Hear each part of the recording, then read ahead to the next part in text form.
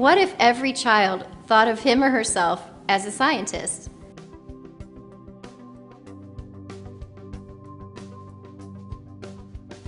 What if every child who went to school thought science was cool and fun? Anytime the kids come in, that first glimpse they get of looking in a microscope or uncovering a specimen such as a skull or a coral, and just that big wow.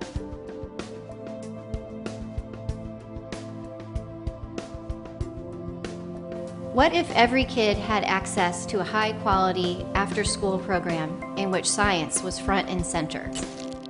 Science Action Club was started to support youth during their middle school years because that is such an important time for their interest in science. It's all about really doing science, and it's giving the students the opportunity also to be real scientists. I learned things that I wouldn't really learn at home or at school sometimes. I'd like to become a scientist when I grow up, maybe an astronomer. What if every teacher felt comfortable teaching science and felt that she or he had been prepared to really engage kids in doing science in their classroom? Teachers really need an exciting boost of energy. They need to be around their colleagues and feel supported, and here at the Academy, that's our job. What if science was always taught from the perspective of the sustainability challenges facing our planet? We use sustainability as an entry point for these elementary teachers who may not be comfortable at all with science. This really is having an impact. They feel more confident and comfortable teaching science, and I think that's a really good indication of how successful the program is. What would kids say about our planet and our place in it if we gave them the platform to speak?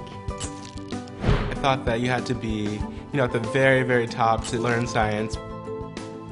But when I talked to the people at the Academy, they were saying, this is the reason that we want to introduce youth to this, because we want to show them that everyone has something that they can bring.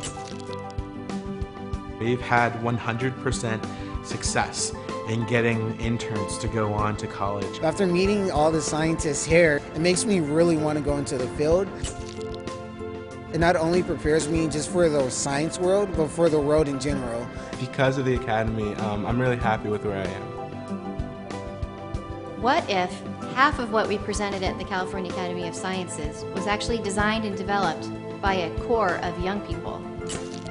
The digital media program was started because we felt it was really critical to engage young people in actually creating stories about science.